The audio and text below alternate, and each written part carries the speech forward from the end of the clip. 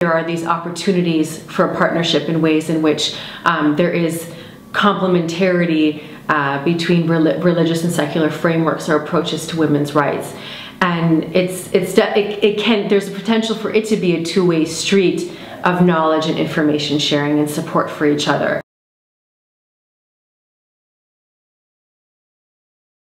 Definitely some of the women that I spoke to talked about this continuing fetishizing of the Muslim woman, the poor Muslim woman, by Western actors who are interested in partnering with Muslim women's rights groups, whereas other Muslim women's rights activists that I spoke with said that they receive a lot more support and understanding of their work by Western secular partners, support that they don't get locally. The religious secular dynamics at a local level can sometimes feel a lot more charged, right, than at a transnational level. And so for some of these organizations, especially when it comes to their advocacy work, they get really important support, both financial, but also resources and other types of support. They can get that transnationally or from Western-based organizations. They're unable to get that locally.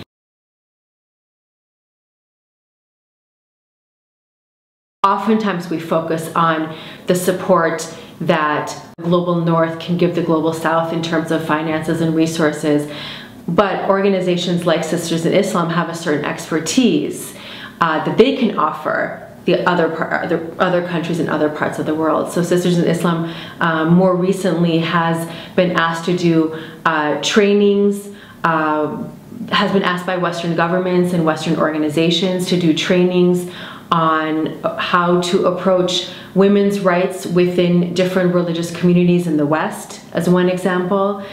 They've also done trainings with the CEDAW Committee, for instance, Convention on the Elimination of Discrimination Against Women, on how do you handle when countries put forward the religion flag, right, putting forward these reservations against human rights treaties. And so an organization like Sisters in Islam says that the government doesn't speak for us, and even the major or the traditional conservative religious institutions don't necessarily speak for the entire population, and women's religious voices are just as important, and we have to make sure that they're not silenced in this process.